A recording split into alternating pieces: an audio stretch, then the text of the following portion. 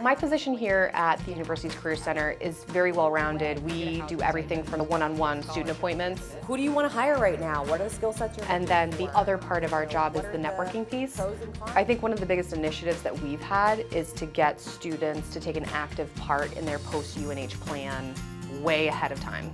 So this plan doesn't start senior year. This plan starts freshman year, where they've identified a major or identified an interest even.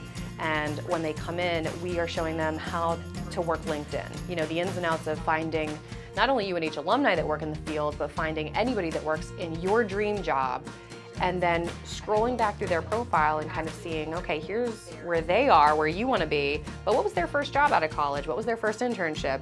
And really giving students tangible steps, digestible bites that they can see, okay, if I want to be here, I can get there.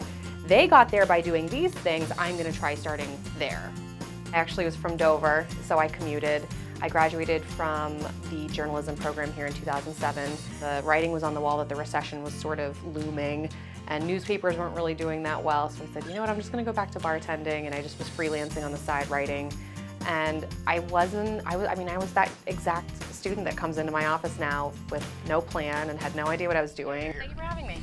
And 7 years later, I've been in the employment sector ever since, and it's been a really interesting transition because career services has really become this pocket of industry that it never was before. You know, you have people that are aspiring to be career counselors now, which is so interesting.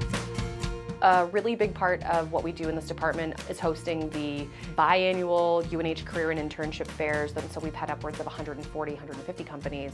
It always makes me kind of chuckle because there's always, you know, the girls that show up with the heels that are this big, and we always try to pull them aside and say, why don't you come see me after the fair? Let's talk and let's get you really ready for the next fair, you know? Or the guys that show up and they just bought the shirt in the package the night before and they didn't iron it, so they've got the lines all over the shirt. But that's why you love doing this, because there was a time before any of us had full-time jobs and you had never been to a career fair, so how do you help those students go through that first experience and work out the kinks and then really come to the next fair and nail it?